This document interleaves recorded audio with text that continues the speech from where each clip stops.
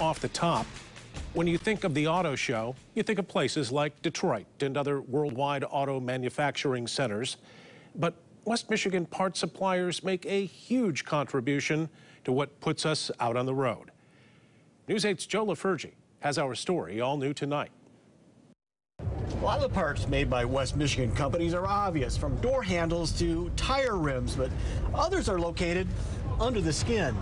Like the catalytic converter made for this Ford F-250 diesel pickup. And that part is a selective catalytic reduction system, and what it does is it cleans the nitric oxide out of the diesel emissions, and it eliminates the smog component. This is an exploded view of it right here. That's all welded together in one assembly. Made right here in Grand Rapids. Pridgeon & Clay president and CEO Kevin Clay runs the company. His grandfather started in 1948.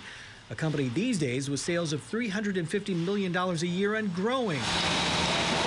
We are a huge provider of metal stampings to the mostly exhaust area of the car, but expanding out into other areas of structure, braking, chassis, a whole bunch of different things. So you may not see the part produced by the company at the auto show, but they're here. This feels like a trophy room. All of these parts have a great story, and we're happy to be part of it. There's at least $30 to $40 million in Pridgeon & Clay local content just on these vehicles right here within a few feet of us. Pridgeon & Clay is just one example of West Michigan's role in the auto industry. From trim parts on a Ram pickup to shifters in a Jeep to rear view mirrors in a crossover, chances are they were made here in West Michigan. According to the Right Place Economic Development Group, over 500 auto suppliers call West Michigan home, providing some 55,000 jobs. I love cars and trucks as much as the next guy, but when I look at these vehicles, I think jobs, I think suppliers. But as automakers switch gears from pump nozzles to power plugs, suppliers are also having to adjust. So they're thinking about diversifying their product lineup,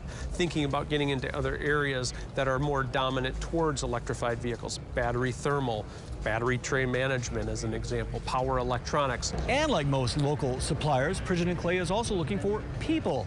If you're interested in a career with the company, we have a link at woodtv.com. In Grand Rapids, Joe LaFurgey, News 8.